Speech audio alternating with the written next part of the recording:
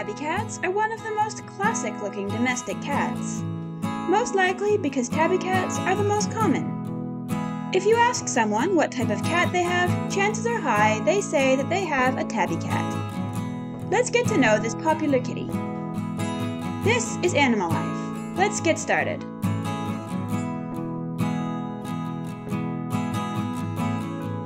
But before we start, take a moment to like and subscribe for more awesome animal facts. In spite of the popularity of tabbies, many people still think the tabby cat is its own breed. Tabby cats are not a breed of cat.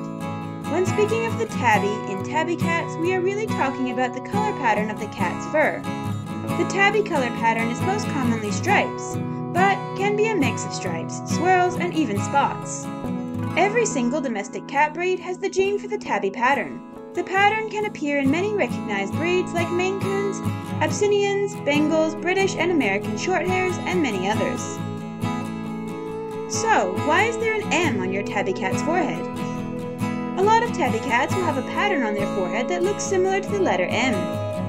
Several religions have stories about why tabbies have this marking. In Christianity, a tabby came to the manger to keep baby Jesus warm, so Mary marked him with an M as thanks.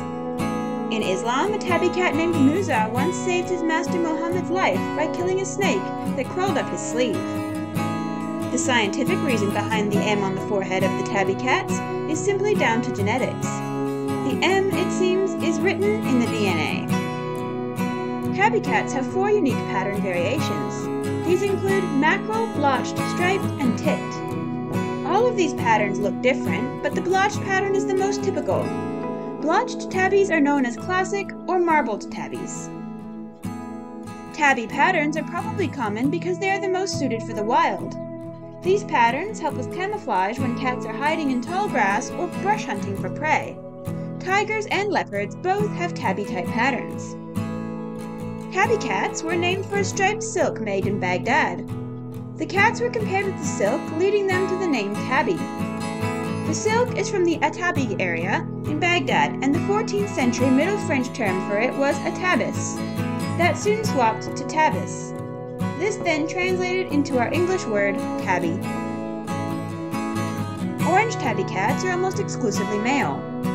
This fact shows us that gender and coat color genetics are somehow interconnected, at least with orange tabby cats. Up to 80% of orange tabbies are male. Why? The gene that codes for orange fur is located on the X chromosome. As females have 2 X's and males are XY, this indicates that a female orange cat has to inherit 2 orange genes, one from each parent, whereas a male only requires 1, which he inherits from his mother. Alternatively, most calico and tortoiseshell cats are female, with only about 1 in 3,000 being male. The town of Talkeetna, Alaska, had a special mayor, a 17-year-old orange tabby cat called Stubbs. Stubbs first got the vote as a write-in candidate in 1997, and has presided over the 900-resident town district till his death in 2017.